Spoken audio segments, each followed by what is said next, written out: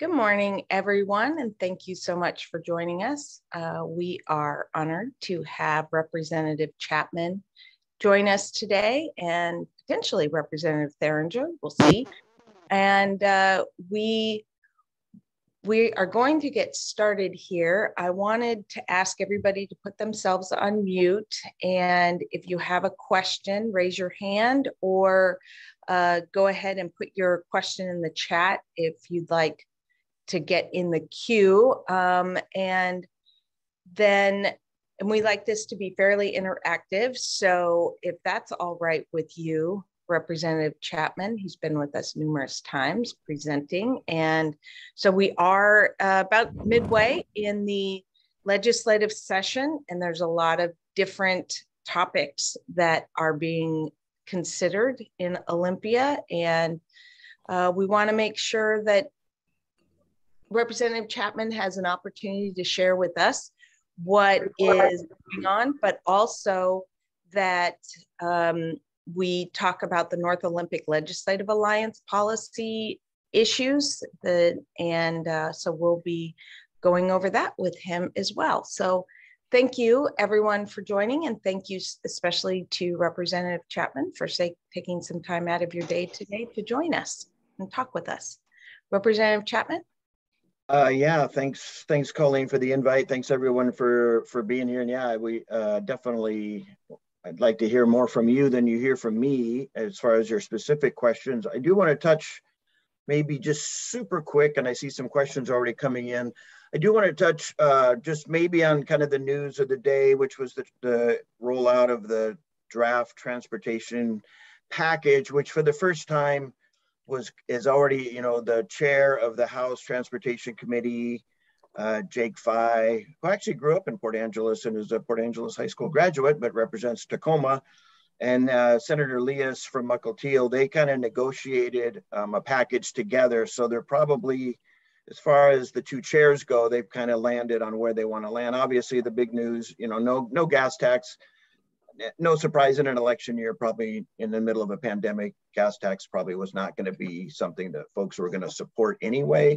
But what that meant was a limited number of bonds can be sold, because usually you have to have new tax revenue. So that means not a lot of new projects. So I would say that this is a transportation package heavy on preservation and repair, some modernization of our ferry fleet, certainly as we move to more electrified ferries. 4 new electric ferries will be funded, and changing ferries over to hybrid.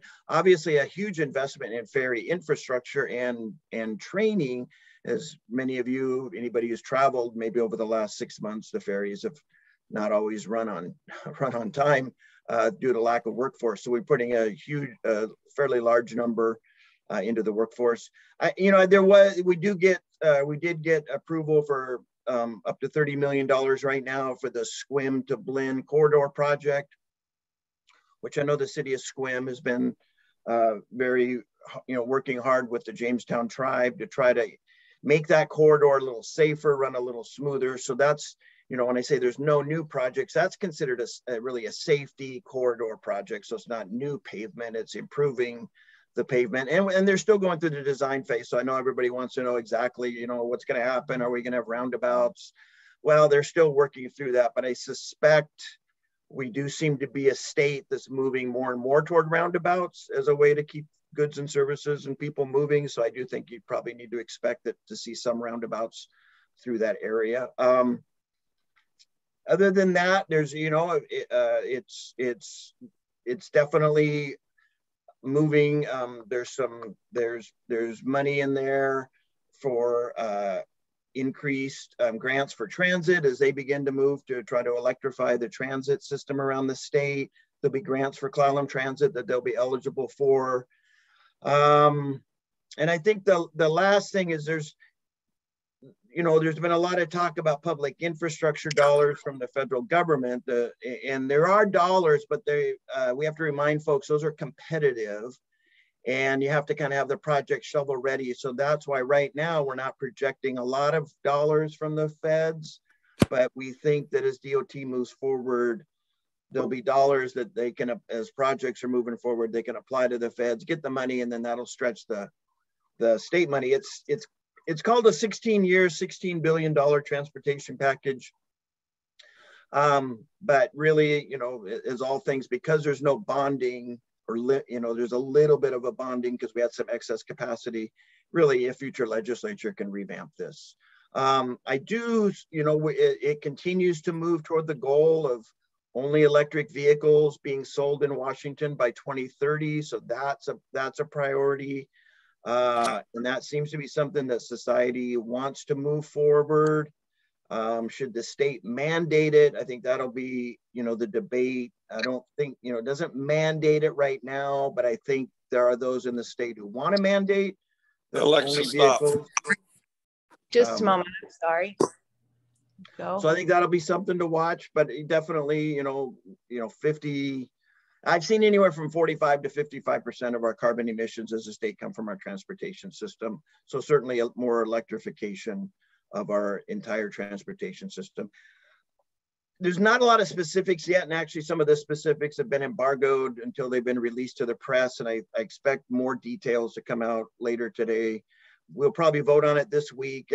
Unfortunately, normally transportation budget is bipartisan, and normally the House passes their package in a bipartisan manner because the House only negotiated with itself, and then the Senate would do their package, and then they would concur. And I think this time, because the House and the Senate kind of negotiated, the two chairs negotiated together, you know, unfortunately, I think this looks like it might be a partisan vote. It looks like the Republicans have some serious concerns with this package. That's always disappointing to hear. And in a short session, you know, we'll see. Maybe there'll be a few. But part of the concern, and you know, I think this is legitimate. Part of the concern is there's not a lot of new pavement, especially in rural communities. There's not a lot of new projects to ease some of the congestion, and so rural Washington won't get a lot of the money. And I think that's probably where some of my colleagues on the other side of the aisle have some concerns. I put in for a couple of budget requests for Grace Harbor and didn't get them funded. So the only request that got funded from my request, and I'm in the majority party, was the Sequim to Blinn corridor, but the Grace Harbor projects I put in for were not funded. And I haven't seen yet, I can't find yet, of the Jefferson County projects that I think Senator Vandeweghe worked on. I'm not sure if they were funded. So really kind of limited funding. Enough on that. I do want to touch base. We're going to get probably into a ton of questions, but I do want to just, the nurse staffing bill seems to have a lot of folks concerned. I see Jennifer's maybe on the call from Olympic Medical Center. I have been meeting with hospitals. I just want to be upfront and honest. If this bill passes, you're going to, you know, according to the hospitals, you're going to have less access to healthcare at the hospital level if the nurse staffing bill passes. I just was on a call before this in Grace Harbor, telling them this, they have the same kind of group in Grace Harbor, telling them basically the same thing for Grace Harbor Community Hospital and Summit Pacific. We live in a, you know, right now nurses, you know, people are concerned with their workload, and there's a lot of concern, but I don't think there's any way a bill like that could pass in its current form. Now, maybe it'll be amended, maybe it'll change, but in its current form, I think that the hospitals are correct. And I just want the public to, my only point in all of this is that we pass bills, and usually we have debate over, you know, what the bill does itself. So that if the debate was only whether or not nurses, there should be more nurses and they should have more staff help, you know, they should larger numbers of nurses taking care of fewer. I don't think anybody would agree with that. I think the disagreement would be if what do the hospitals have to do if they can't find the nurses? And meeting with the realtors yesterday, I mean, even if nurses wanted to come here and work, they may not find housing. So I think, you know, as long as the public is aware that we want to, you know, I think the average person wants to support nurses and wants to keep them safe and thanks them for their service. But I also want, you know, the public needs to realize there may be, now our hospitals do a great job and they may figure this out. They may, the cuts to services may not be as great, but I do think that the public, this is one where the public, and the more the public weighs in, definitely would make my job easier, because I'm not interested in cutting access to healthcare, but I'm also not interested in having our nurses, you know, well, anyway, I'm not qualified to talk about how nurses feel, quite frankly. What I've heard from are the union leaders. So I know how the union leaders portray how nurses feel. I do live next to 2 nurses, but they work night shift and I very rarely see them. But so I'll just stop there, and maybe it's try to, questions are pouring in the more I talk. So I probably should stop. Thank you, Mike. I'm going to ask the first question. We've done a lot of work on Highway 112, and there's 5 locations on Highway 112 and 1 on Highway 13 that really need repairs so that the population way at the northwest end of our county can access the rest of the world. And Steve Rourke, the Olympic region administrator, did say this is a unique location within our state that is isolated in this way. But he also said when we met with him that their intent is just to use emergency funding because that is federal funding and they don't have money to create a long-term solution for those people. And so we talked to him about the ARPA funding that was coming through that would be available over the next 5 years. But even to go after that, you need to have an amount that it would cost and an estimate. And he doesn't have an amount or an estimate of what it would cost to relocate part of the road to a more geologically stable area. And from what I understand, talking to the county staff, it would be less than $1 million to determine what it would cost to relocate everything and come up with an estimate to repair these 6 locations that would ensure that there's consistent access to people in CQ, Clallam Bay, and Nia Bay. Is it now too late to get that funding to create an engineering estimate in this year's transportation budget or, you know, a capital budget or anything like that? So good question. There's 3 troubled areas in the 24th, and it's been a frustration of mine that we don't do a good job of having a fund set up for repairs of roads that slide away, and so it's usually done on the emergency basis. I don't know if DOT's planning what they're planning. They can usually do some planning ahead of time. There's no money in the budget, and like I said, there's no money to move the road. But there's also a road that feeds the Quinault Indian Nation that's also sliding away, and they want that road moved. And there's maybe some emergency repair. So we do more on emergency repairs than we do actually move roads. And there's certainly no investment in moving roads in the current transportation budget. So he's right. It operates on an emergency basis. Could the state apply for federal dollars? Maybe, but they'd have to have some match money. And they don't have the match money for a new road through there. And there's just not, like I said, this isn't a package that puts a lot of money in for new roads.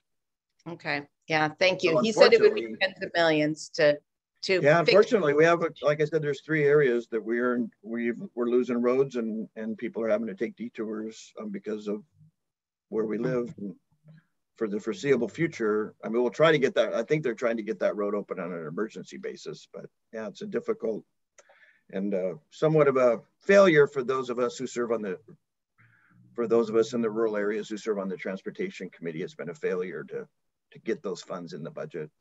I'll take responsibility for that one.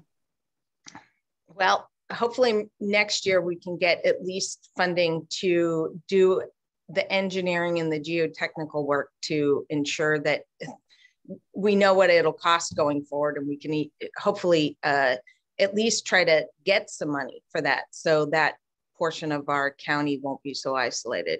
The best plan of attack would be to work with DOT and have it be an agency request legislation that makes the governor's budget.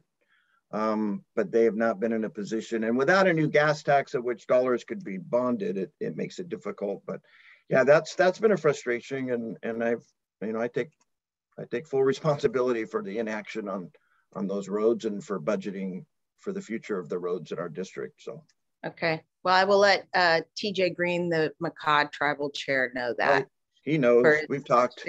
Okay, all right. Okay, so Jim Stauffer, you had the first question up. Go ahead.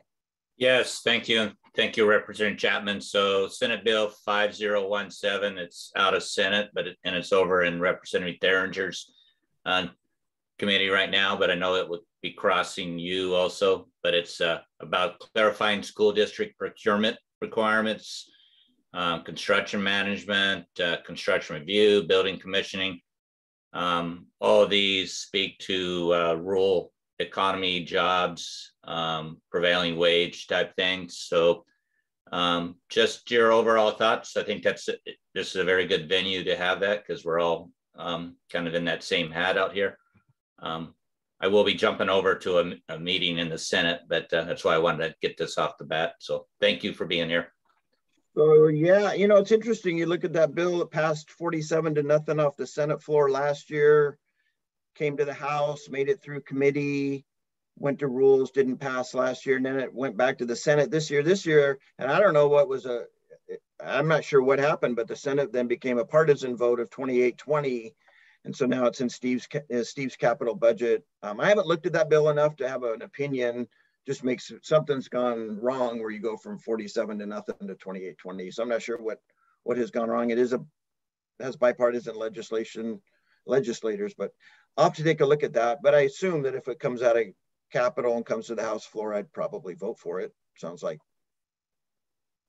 Okay, thanks. Karen Rogers, you have a question? Good morning. Thank you, Representative Chapman, for being here. I'm going to also note that my dear friend and colleague, Jim Hagwood, asked the similar question.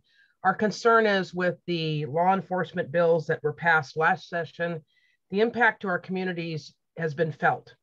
The rise of crime is now daily, broad daylight, and it's harming our communities. And if you look at this from a safety standpoint and a community development standpoint, what is the legislature going to do to restore proper police and sheriff law enforcement laws so we can protect our community? And number one, I am well aware of the problems of the people that are living on our streets, and they need treatment. I'm not here to debate that, but they need treatment. And without treatment, the crime is increasing. So what's the legislature going to do for their responsibility of the laws that were passed? Thank you. So tricky issue, an issue that I've saw as the only Democrat in the House who voted against the reform packages last year. I probably received more criticism for my no vote than I ever received thanks. So definitely I was not in lockstep with my party on that. We did pass one small reform that clarifies law enforcement's use of force when dealing with mental health.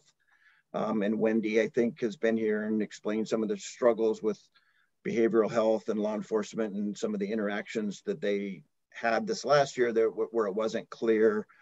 All I can say is I think that might, I think there's maybe maybe a couple of other small amendments, but I think the House and the Senate and the legislature is going to kind of stick with the reforms that are in place. Many people come from districts where law enforcement may not have the same respect that it has on the North Olympic Peninsula. And yeah, this is one where I'm clearly out of step, both, from local Democrats and state Democrats. But I think the North Olympic Peninsula, I've said this many times, I'll continue to say it, I think they have some of the finest men and women in law enforcement. And I think this is a district that still generally wants to support law enforcement, but not everyone agrees with that. And I've heard from my constituents, many constituents feel policing is still too draconian in its approach. I don't agree, but I have to respect that many people in the community continue to want to see further reforms. So this is a debate. And I don't know at this point, as a society, I don't know what the answers are. I think Chief Smith in Port Angeles, Chief Crane, Sheriff Benedict, I think they've done a masterful job of navigating this, working, giving me their opinion, weighing in, being accredited agencies, all the things that we would ask of a modern police force. But I think there's many legislators who still believe that the police are not reined in enough and have too much authority. And I think that we may not see any further reforms this year, but I would expect we'd see more reforms next year that maybe some of us wouldn't agree with. But this is a tricky one because generally my party is not happy with police, and a lot of folks in the party wanted to see more, you know, there's no way you can win on this issue. Let's be honest, politically, there's no way. But so I don't have an answer, Karen. I've been dealing with this for the last year and a half. I don't have an answer. I'm not sure what I did was right in voting no, because it took away my ability to maybe amend bills, offer amendments. So you kind of lose, once you're a no vote, you kind of lose your ability to influence legislation. This is a tricky one, and this is one really maybe where community is going to have to weigh in again and say this is not what we want. But many districts still have a very you know, they really don't trust their police, and that's really sad as a former law enforcement officer for myself. But I don't think that feeling pervades on the peninsula, and I'm going to stick with that, even when I'll get lots of, you know, this. Well, I heard from the district that disagree. I personally thank you for your vote and the stand that you did take. And it would seem that some communities, we should have a little more flexibility to deal with our problems as they are. But crime is increasing tremendously here. And just let us know what you need. I think you're right. The communities, and when the community statistics come out, it's going to be hard for the legislature to ignore those numbers. So thank you again. Okay, next up, thank you, Karen. Next up, we'll have Michael Smith and then Chair Allen. Michael?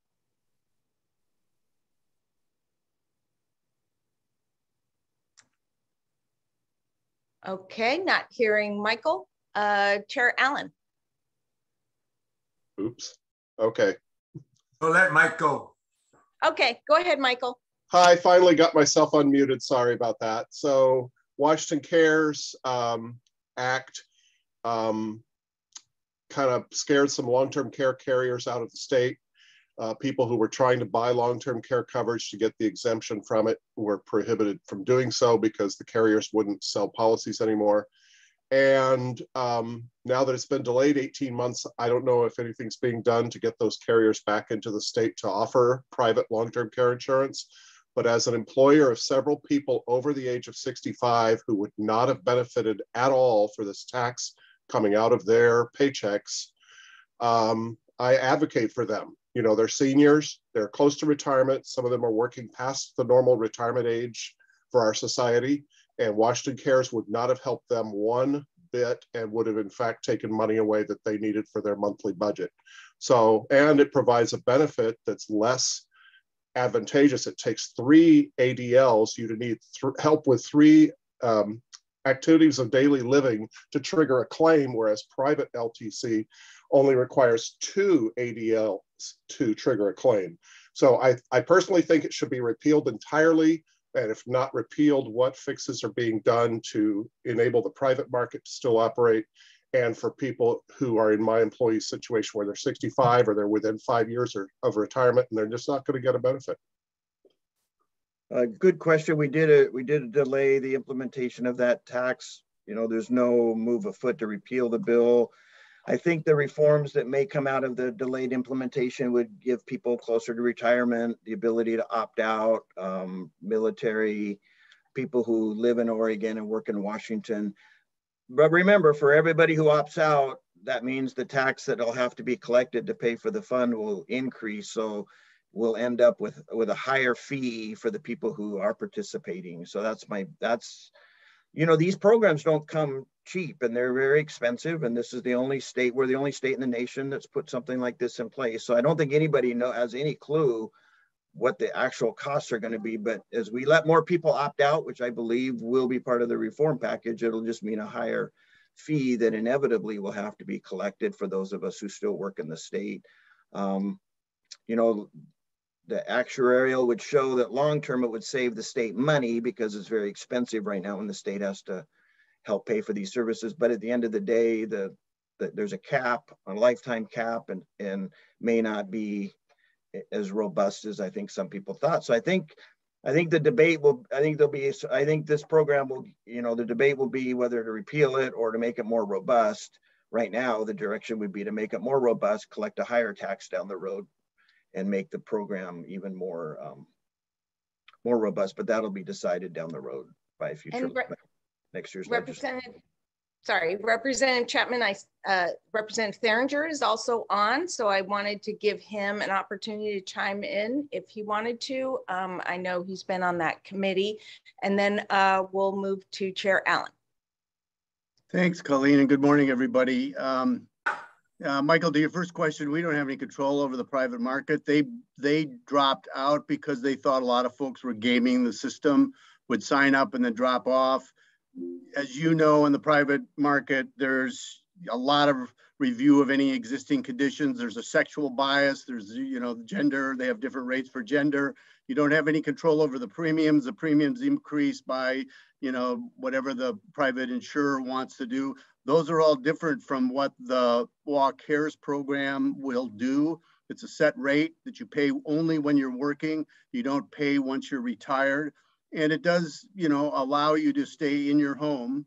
And as Mike said, right, it's on pause for 18 months to address the near termers. Those are those folks that wouldn't, you know, not vest in 10 years. So people that were, you know, 64, 65 that are retiring, and we'll address that. We did pass a bill this session that does eliminate out of state and military spouses. The military, active military originally didn't have to participate in the program. So I think, as Mike mentioned, this is the first in the country. This is a structured savings account for folks.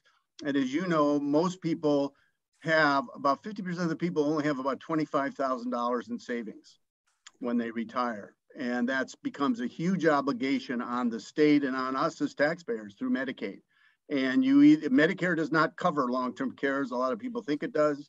And Medicaid, to be accessed to Medicaid, even for those two, you know, for those assistance in daily living, you have to spend down all your equity to be able to be eligible. So this is a program that you're going to see a number of other states, you know, adopt. We just, you know, right out of the gates, we had to make some adjustments. And so we've got 18 months to do that. Okay, thank you, Representative Tharinger. Chair Allen? Thanks, Colleen, and good to see you, Steve and Mike. I just want to do a shout out to both you and Kevin. I know you're working hard on this short session, trying to get as much done as you can. First of all, Mike talked before you got on, Steve, about nursing. And I just want to remind both of you that the Peninsula College has established a new nursing program that, you know, that we provide some pretty serious resources to help that program to enhance the nursing, new young nurses entering into the industry to help our cause out here in the Peninsula. So if there are things you can do to help the Peninsula College program for developing new nurses, we would certainly appreciate that. And I know the college would too. On a couple of other issues. First of all, I want to say kudos to you on the bypass from Palo Alto to Cinders. I know we're talking about, you know, the different options, and we can sort that stuff out later. More importantly, I just want to say thank you for making that happen. The growth and development up in Palo Alto and Happy Valley is increasing dramatically. And that traffic is a huge concern, to say the obvious, to both of you. So thank you, and nice work. And we look forward to working with county and the city on that project, because it definitely affects our properties and our activities. I want to shift to natural resource stuff. You know, yes, we did put the Lorraine Loomis riparian zone on pause. Mike, we agree with you and Kevin. You're concerned about the ag industry. I've met with some of them and have said that, okay, we agree that we need to have roundtable conversations. Riparian zone is necessary, guys. You know, we can't, the no net loss concept can't continue, because getting to the bottom is not an acceptable place for us to be. So we have to have a net gain approach on riparian and environmental protective measures. and growth has to take responsibility for it. So I'm okay, Mike, in pausing it, and I encourage both of you and Kevin to engage in this conversation about solutions. So the devil's in the details, and I know that it was it probably moved too fast for this short session. So we're okay with that agenda. But there are other measures out there. So I want to point out that the 1117, I know it come out of the House. And so I'm counting on you guys to talk to Kevin about this issue. Kevin emailed me, texted me, I'm sorry. He's mad because his banning of gill nets and trying to direct the fishery industry on how we should be catching salmon, the non-Indian side, which is a great concern to the tribes. I just tell you that there's stuff that he doesn't know about the industry, and he's causing some problems with his proposal. Yes, it's dead, but now his comment to me is because he didn't get his bill that he's not going to support 1117. 1117 creates a lot of money, it's obvious to you two, for the counties and the cities to deal with Growth Management Act while you're taking responsibility for the better balance and net increase to the environment. And we need 1117. Because we didn't get one and we didn't get another, then quid pro quo it's not acceptable for us. I can tell you that from the tribal perspective. But we put pause on a big bill that is basically deferring something that has to happen. And we'll work that out in the longer session. So I just want to say that to you guys. We need you two and Kevin be on the same page. It's not just a tribal issue, guys. This is a statewide issue. And so 1117 really does need to get passed so we can move forward. Growth Management Act needs to be updated. It is out of date, to say the obvious. So I just want to raise that issue with you guys, and whatever we can do to help, we'll do. We'll do our part. So, and you know that we're doing it in Jamestown in the Scrum-Dungeness Valley. And we will definitely work very responsibly with the ag industry, as well as the others affected by 1117. So thanks a lot for both of you guys.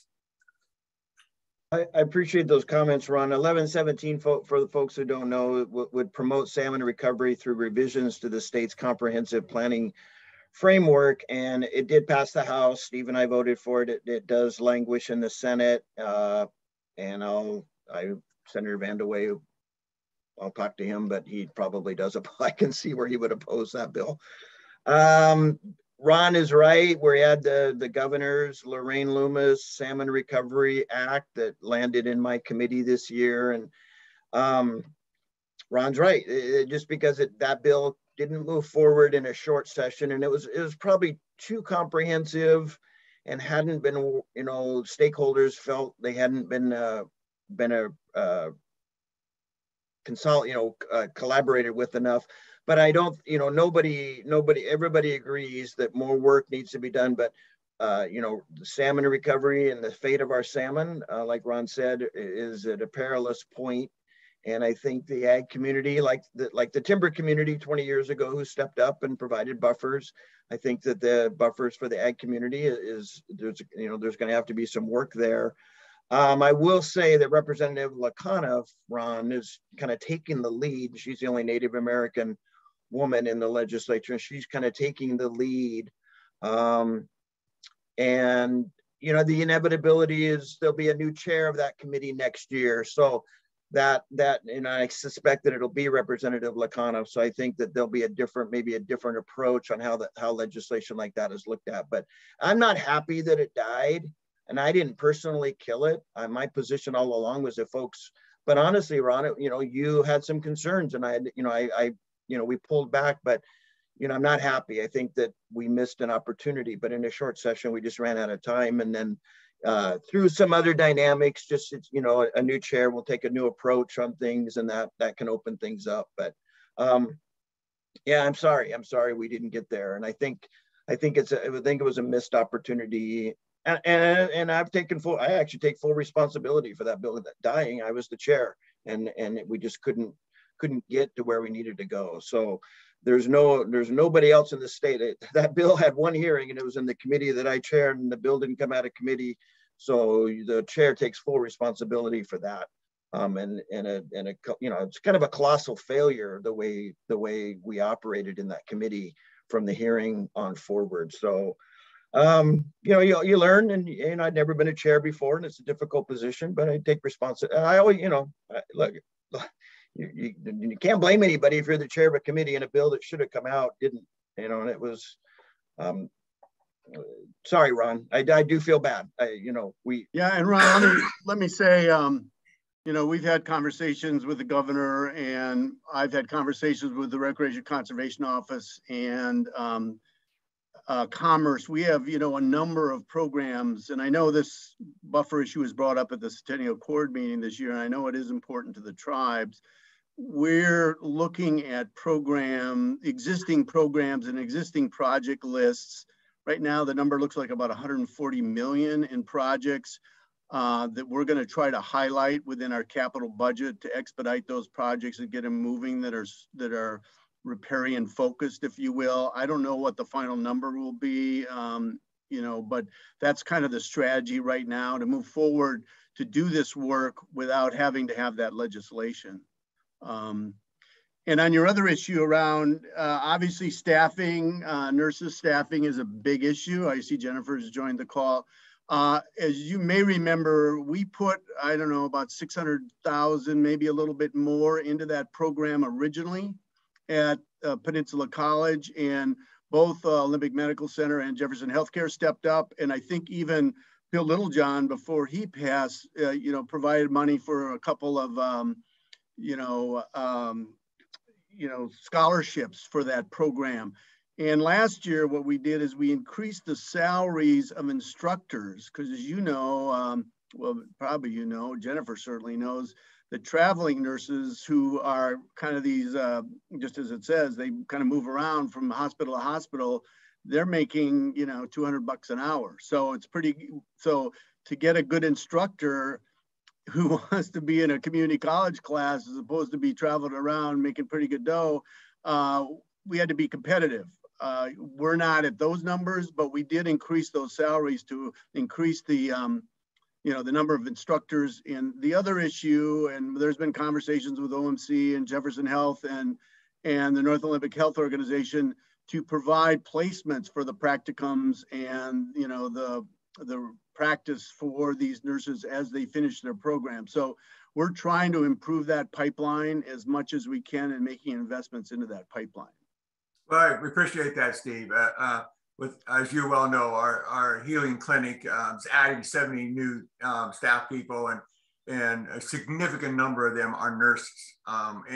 So it's a big deal to us. We made a serious commitment to that program as well. So we appreciate it. It's on your radar. And I just want to circle back to you, Mike. I don't blame you. I think you did it. You're doing a great job. I know your commitment, and Steve's as well.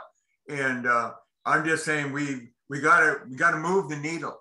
And so there's a number of components to it.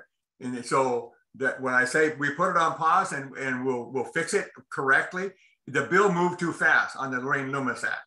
And so there were some problems in it, and there was unnecessary penalties, inappropriate penalties, if you will, for non-compliance and so forth.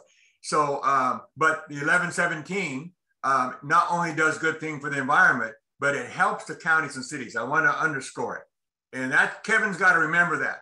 His job is also to represent the counties and the cities as well. And we want them to have money to be able to deal with growth management responsibilities. Thank you. Thank you, Chair Allen. Next up, we're going to have Stephen has a question, and then Hans. Stephen?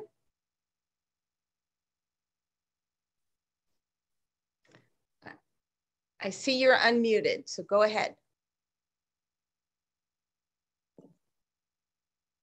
Okay, let's move on to Hans.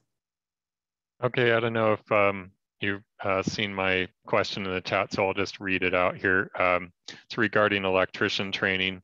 Senate Bill 5599 attempts to fix 2018 Senate Bill 6126, which was the apprenticeship mandate, but it isn't sufficient to protect rural electrician jobs and businesses and their customers. At this moment, we're seeing huge increases in demand for electrification work like EV charging stations, electric heat pumps, solar and batteries, et cetera. Our growth is only limited by our ability to train new electricians, which was made much more difficult with the passing of 2018 Senate Bill 6126. The apprenticeship mandate takes effect next year, and we're already feeling the impacts with electrician trainees quitting and moving away from the peninsula. What can be done this session to delay the mandate until it can be fixed for rural and small business? So Hans, did you track, and I meant to try to get a copy of it to you, of the Saldana bill, Senator Saldana's bill that I think came out of, or maybe on the floor now in the Senate, where they made some adjustments. It's focused on apprenticeships for electricians, and they made some language changes there. I have not had a chance to study it to see if that addresses your issue or not. It doesn't. That's a 5599 that I referenced in my question. It's been heavily, basically it fixes some things for the union and CITC apprenticeship programs. It does nothing for us. So what I would suggest, and I don't know if it's still on the floor or in rules in the Senate, get in touch with Peter Steelquist in Kevin's office and get him that language. I've been communicating with them. To be honest, just been super busy and haven't been able to follow up, but that's one opportunity to try to amend this and get your language in. I think the best, as we've talked about, probably the best strategy is to extend this for a couple years so that you get more time to figure out a way to move forward. Yeah, we've been in touch with Senator Vandeweghe and Peter, and we've been working with them, but the best they've been able to get is a working group to study, or they actually added some language to task LNI with coming up with solutions. And I'm not confident in LNI at all to do that. So really the efforts to delay the mandate have been pushed back hard by the union and CITC, who are mainly concerned with getting their apprenticeship programs rolling in the urban areas. We've been forgotten, and they're not interested in helping us out.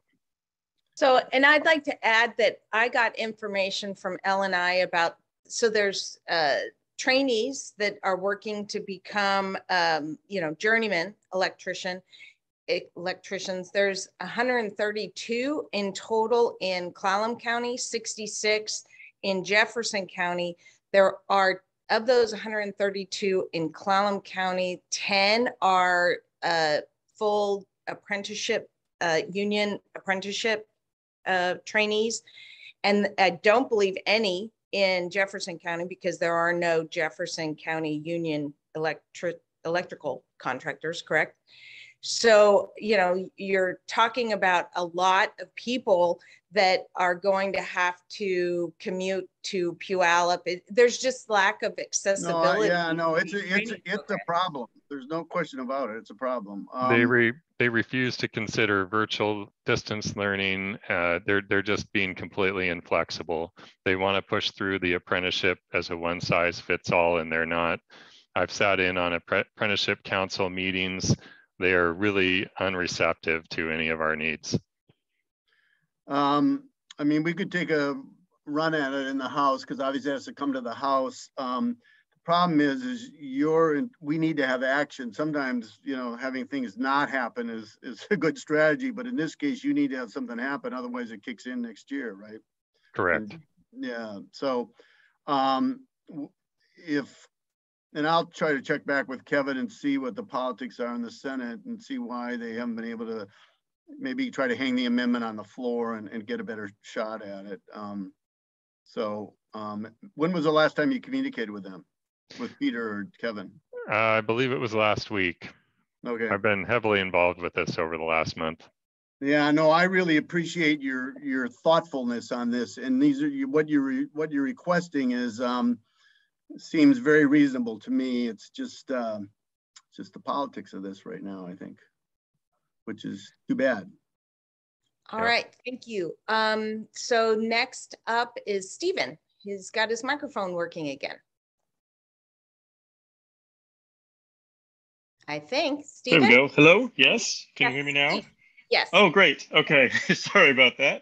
I had to restart my browser. Okay, so we're talking about homelessness and the lack of housing across the state. And I'm, watching with great interest the millions of dollars that are being allocated to sort of put Band-Aids across the issue. And I've brought to the legislature several times now the issue that's created at the policy level in transient accommodations that allows for unregulated vacation rentals or short-term transient accommodations if they are under 3 rental units. So single-family homes, apartments and apartment buildings and so on, they are unregulated as short-term accommodations. So if I own those properties, and there are lots of people who buy these kinds of properties, they can put them into long-term housing, which means they're regulated by landlord law, or they can turn them into short-term accommodations and they're completely unregulated. And so why wouldn't they just put them into short-term accommodations since the state doesn't regulate them at all? And the legislature could close that loophole by simply revising the short-term accommodations law to apply to all short-term accommodations instead of having what used to be the granny exemption, which was I'm going to rent out a room in my attic, which is very much not the purpose of the law. And now we've got thousands of housing units that are shifted out of long-term housing. Airbnb is actively promoting now these sort of medium-term rentals that are unregulated that can be, rented out for months at a time. Again, it's not putting it back into long-term housing. It's driving up housing costs. We've got thousands of units that are in this situation because they're unregulated. And I don't understand why the legislature won't take a common sense approach to just close this loophole.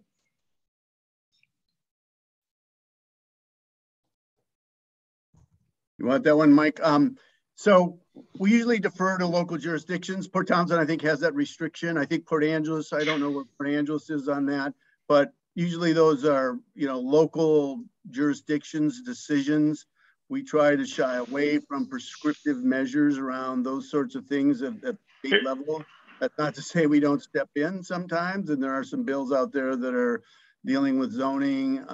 We talked about the it's not a zoning issue. Sorry, it's not a zoning issue. And cities and counties can't say, hey, we're going to randomly apply a state law that doesn't apply.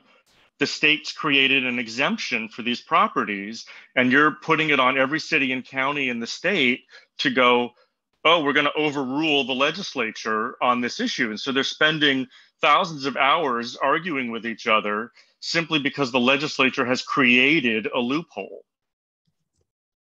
Yeah, you have to show me the WAC, I guess, or the bill, and I'll take a look at it.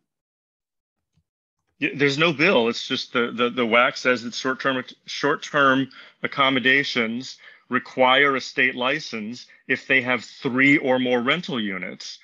If they have 2 or 1 rental units, they're exempted from the law at the state level. So it's created this whole issue across the entire state as a result. Yeah, this is the first I've heard of it, actually. So. Okay. Well, okay. I think it's fair to say we could spend 2 hours debating why our housing crisis, and there's multiple answers all over the place. And I don't think there's one solution that's the magic bullet. I also remind everybody, and for the realtors in the room, I mean, look, Washington, irregardless of all the issues that have been raised today, newsflash, Washington is an incredibly desirable place to come. And the North Olympic Peninsula is an incredible place for people to come. And people come from outside the area and buy houses at rates that, for those of us who've lived here for a while, are like, wow, who bought that house at that price? I mean, the pricing of housing is, and then people want to live here. So I know there's a lot of problems. And I think Steve and I will always take our share of responsibility. We haven't fixed every problem. But Washington still grows every year, and we have, hundreds of thousands of lack of inventory. And I don't know that there's one answer for the housing crisis until you regulate a free market. I mean, we could go down that road and say, you know, we're only going to let houses go for a certain price, but man, that would be reordering our entire capitalistic system. So as long as people will move here from California and pay 500,000, 600,000, 700,000 for homes on here in Port Angeles that I think are worth 250, who am I to say they can't? And we can't regulate that. And I know people are frustrated. You also can't force builders to build homes. Everybody wants, well, more homes need to be built. Well, the builders can only build what they can build, and we lost a lot of builders during the Great Recession. So, I mean, sometimes I wonder if people want to do away with the free market in housing and just have government dictate it. And I don't think that's the answer. I know I don't support that, but it is, for all our problems in Washington, we're still one of the better states that people want to move to. And the North Olympic Peninsula is one of the best places on earth. So we have some good things to think about. So again, I'm not saying it's a silver bullet. I'm just saying it's one of the issues that at a policy level, there's a discrepancy that was created years ago that has helped create this issue. And the legislature could very easily, with not having to shift millions of dollars or anything, simply say, hey, this applies to everybody and not just some people. Yeah, and I think we're unwilling to step in and do that. Do we step in on we put a lot of policies in place to, landlords who couldn't collect rent during the pandemic, and there's a bill now you'd have to give 6 months notice before you raise rent. But I think on some of these things, the legislatures kind of said we're not going to weigh in, and part of it is the cities and counties don't want us to tell them what to do a lot of times. I don't know, you guys, but send the WAC to me and we'll take a look at it. Like I said, I'm unaware of the issue of that whether there was this. Okay, next we'll move on to Priya. Yep. Go ahead. Hi, Representative Chapman, Representative Tharinger. First of all, let me just say thank you so much for taking the time to meet with us when it's a short session and super busy for you. I just wanted to focus your attention. There's a lot of bills moving through right now, which focus on the intellectual and developmental disability community. And I hope you're aware that those bills can make a huge difference. But there's one thing in particular that stands out right now. DDA, Developmental Disabilities Administration, does not caseload forecast. It's one of the few agencies in the state that does not caseload forecast. And Senate Bill 5268 has in it that as a courtesy, forecast will be made by DDA. And I think that language needs to be changed, that it needs to be amended so that DDA is required to do caseload forecasting. And as an example of the value of this, if you look at HCBS waivers that are administered through the Aging and Long-Term Services Administration, they rank number 2 in the nation in terms of HCBS waiver administration. But DDA, which does not caseload forecast, also does. DDA does not caseload forecast, ranks 41st in the nation. That's a huge difference. And so instead of DDA always coming to the table and saying, hey, do you have some loose change left after you've already given money to all the other agencies? It would be very valuable for DDA to come in and say, this is what we need. This is the caseload that we have to support. Our no paid services caseload needs to decrease. We really need to serve individuals with intellectual and developmental disabilities appropriately. And having that as a must in DDA really is a game changer for the entire population of individuals who rely on those funds. So I hope you would be supportive of making that amendment in that bill.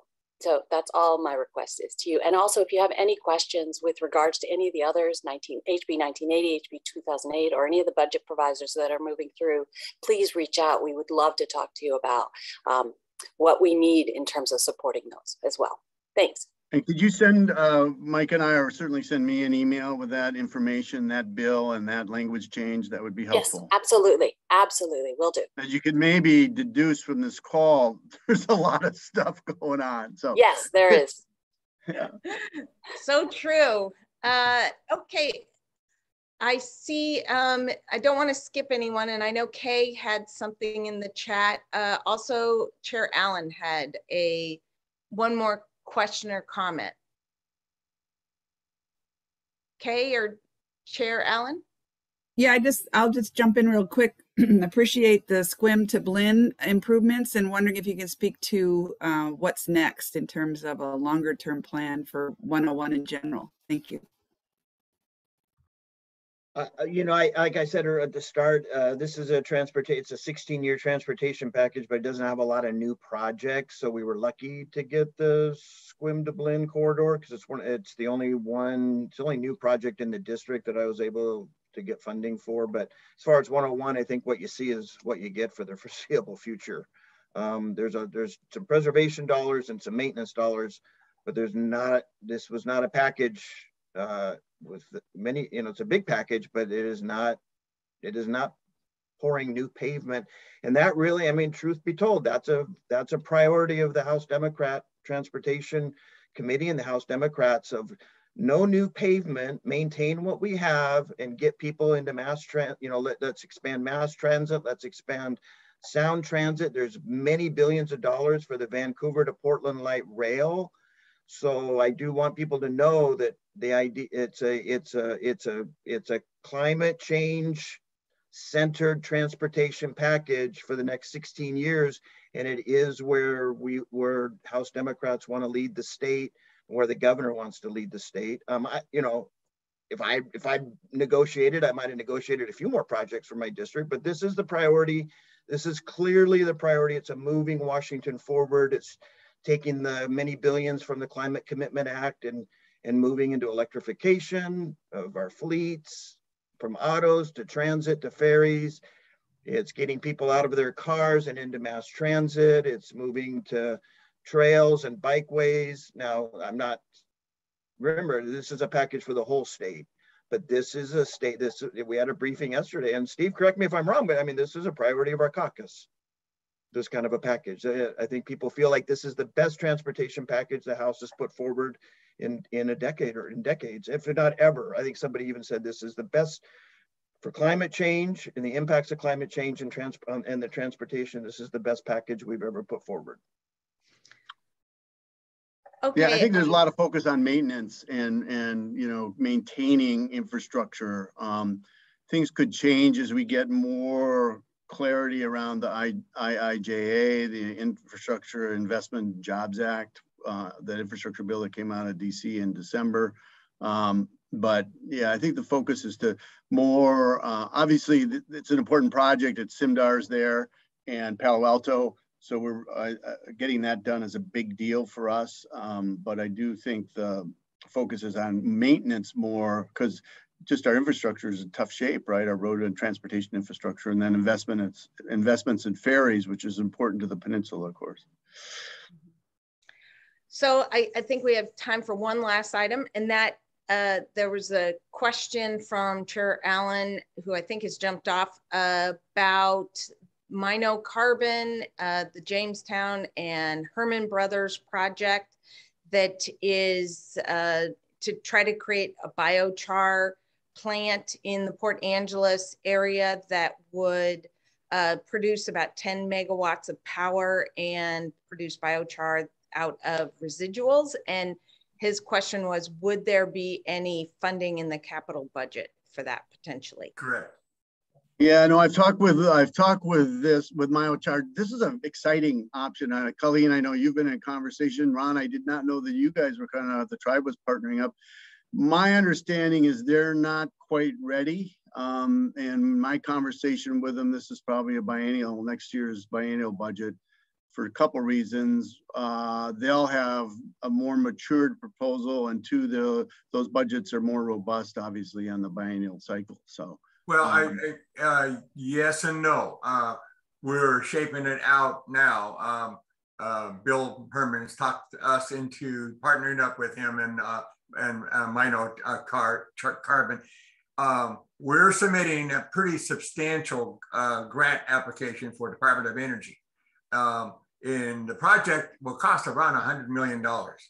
It's a big deal. And so we think that we have a good shot at it. And it takes a while to make this happen, to say the obvious, Steve.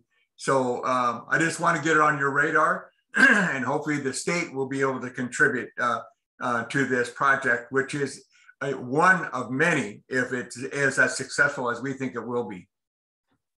Yeah, no, I think, but I think that, let me know if my timing, I thought of the timing is different, but, you know, as folks may know, we were able to put some capital budget money into Pacific Northwest Labs in Sequim at their Sequim facility, which brought in pretty robust Department of Energy investments. And I think that's going to be an ongoing sort of improvement there and make that a real strong economic factor in Sequim and on the North Peninsula. There's a lot of advantages using PNNL's facility there and partnering with the Department of Energy. And we have also done, state has also done quite a few investments with the Department of Energy over in the Tri-Cities on grid modernization and battery and electric storage, both on the pure science side of it and for the application science of those two areas, which of course is super important for, you know, as we move to more electrical, just a more robust electrical grid. So there's some history there, Ron, and we're certainly not opposed to helping out for something that's as exciting as this, as Mino and Biochar. Okay, well, that's exciting. Thank you, Representative Chapman and Representative Tharinger, for your time today. We really appreciate all the work you do on behalf of your constituents in the 24th District and particularly Clallam County. So it is just after 9 o'clock and I want to be respectful of everyone's time. We will have the full discussion up on our website, chooseclallamfirst.com later today. So again, thank you so much and have a great day. Thanks, everyone. Thank you, Colleen. Thanks, everybody. Thank you. Thank you.